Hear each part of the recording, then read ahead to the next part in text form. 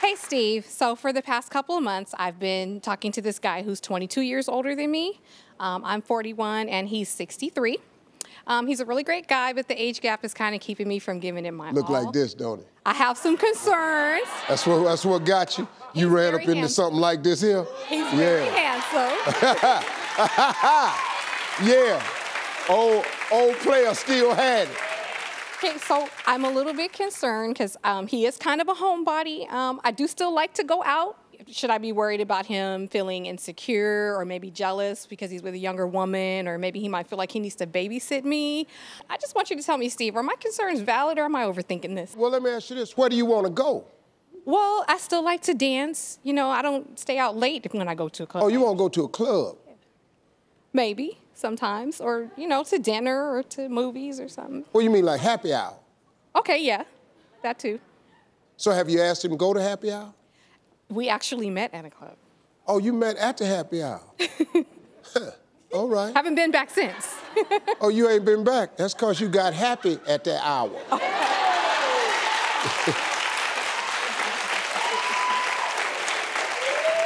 So let me ask you a question.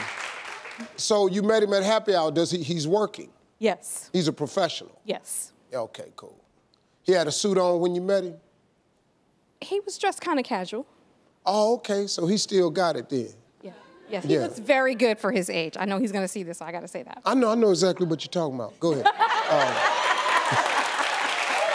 right. Let me ask you this question.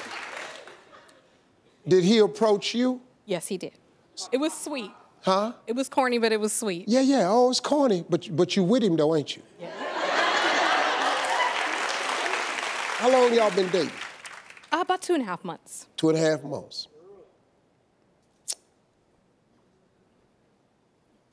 Tell me one thing you don't like about him.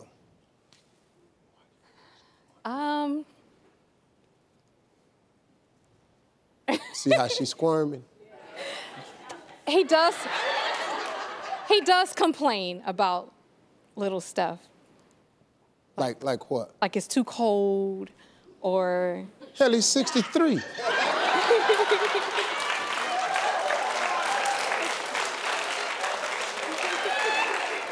Hell, it's too damn cold. Like right now, it's too cold in here to me. I ain't got no hair. I have no hair. I tell my wife all the time, it's too damn cold in this house. I'm walking around my house with a hoodie on. It's good to hear to me. My wife ain't even working. I pay for the whole damn house. I got to wear a hoodie because it ain't cold. She having hot flashes. I'm in here freezing.